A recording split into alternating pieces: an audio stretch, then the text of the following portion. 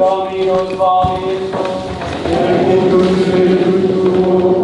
Frequentia Sancti Evangelii secundum Lucas. Gloria tibi, Domine.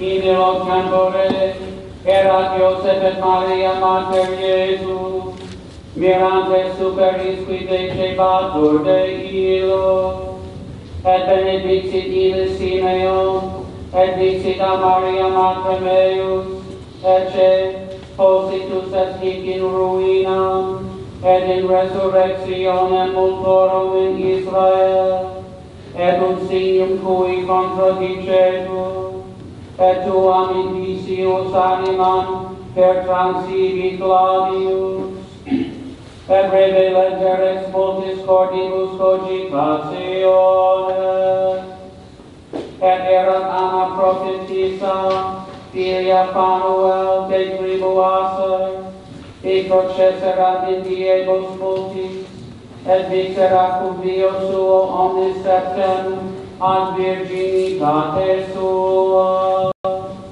et ex vidua usque ad animus ottoginta quaquo, que non discedebat de templo, iuni in abjectationibus serviens nocte actie, et ex ipsa hora superveniens conficebatur Domino, et loquebatur de illo omnibus, qui excabant redemptionem Israel, et in perpetuerunt omnia secundum legem Domine, reverse sunt in Galileam, in civitatem suam Nazareth, pueratum crescebat et confortabutur, pleo sapientia, et gratia Dei erat in illo.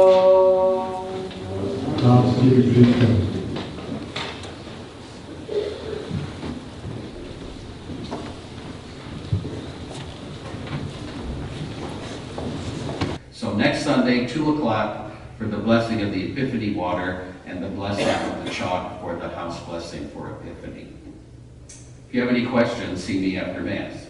In the name of the Father, and of the Son, and of the Holy Spirit. Amen. This meditation on the presentation of Jesus in the temple, which is today's gospel passage, was originally offered, most of it, by a man by the name of Joseph Bloom. It was mid-morning when Joseph and Mary and their infant son entered Jerusalem's fountain gate at the city's southern tip. They passed the pool of Siloam, where the disabled and diseased hoped for a healing stir of the water. They walked northwest up the street that led to the Temple Mount. It bustled with the rattle and hum of morning chores and commerce. It had been 40 days since Mary had birthed her boy. Under Jewish law, this had made her unclean and required a purification sacrifice on the 40th day after giving birth. She and Joseph had made the nearly 10-mile trek from Bethlehem to Jerusalem the previous day, camping with a few others a half-mile or so outside the holy city. Outside the temple complex, Joseph bartered with merchants for 2 turtle doves. The inflated prices angered him. Profiting, horrible, he thought, for the sacrifice for purification. He also felt shame that he couldn't afford a lamb or sacrifice for his newborn son, but this holy family was poor. Doves were a poor man's sacrifice. He was barely eking out a living in Bethlehem, taking whatever odd jobs he could find. Mary watched Joseph return with a cloth bag, its erratic movements divulging an inner turmoil. Sorrow flashed through her. She always recoiled at the sacrifices, the struggle, the fear, the violence, the blood, innocent life killed because of another's guilt. These two frightened creatures, these two doves, would soon die to make her clean. She held Jesus tighter in her arms. They entered the temple complex and made their way across the noisy court of the Gentiles toward the eastern gate of the inner wall.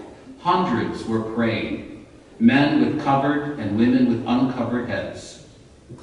Suddenly, in front of them, an old man appeared.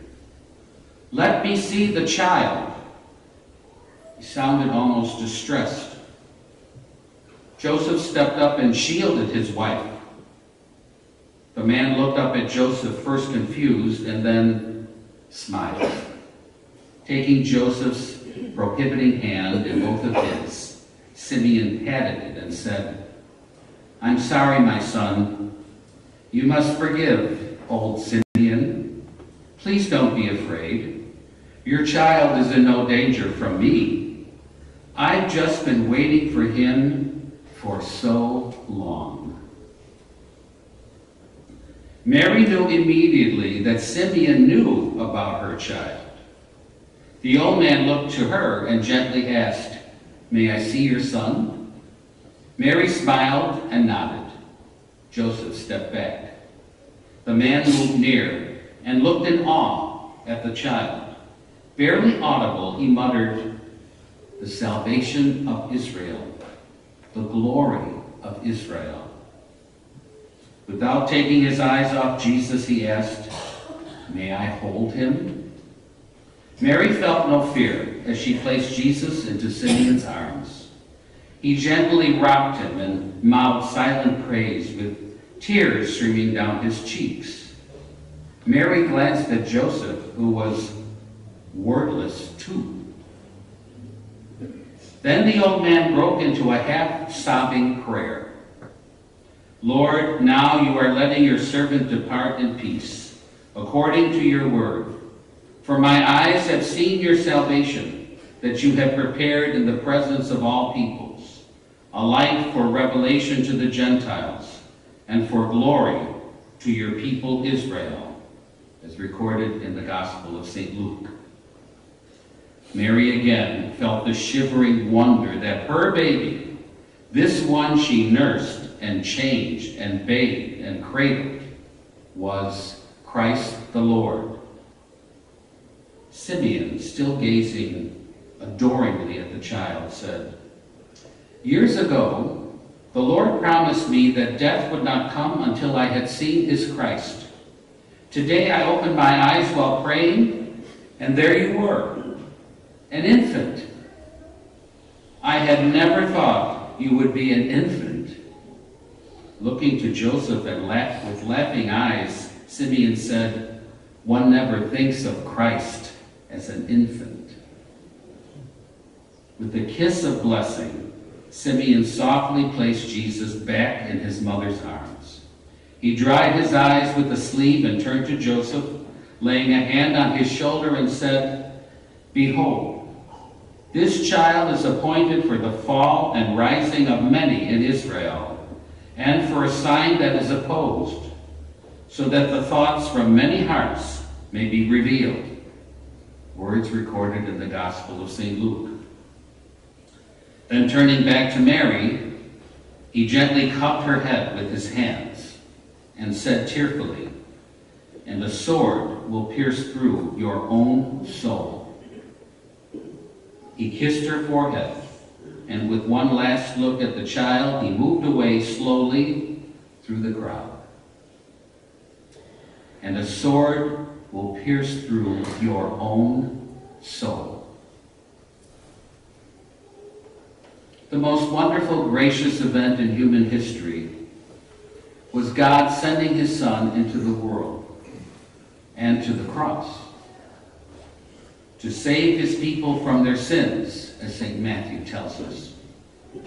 And this gracious event caused indescribable grief for Mary. This is very important for us to remember. As God works out his salvation of sinners, he leads us along an unexpected path that results often in unexpected and sometimes agonizing pain. When it does, we can remember Mary. The darkest moment of her life, the sword that stabbed deepest into her soul, was the moment that God used most to bring salvation and joy to the world and to her. That's how God works with us also. When the sword pierces, all it feels like is terrible pain. But later we discover that our deepest wounding often becomes the channel through which the most profound grace flows. In the name of the Father, and of the Son, and of the Holy Spirit. Amen.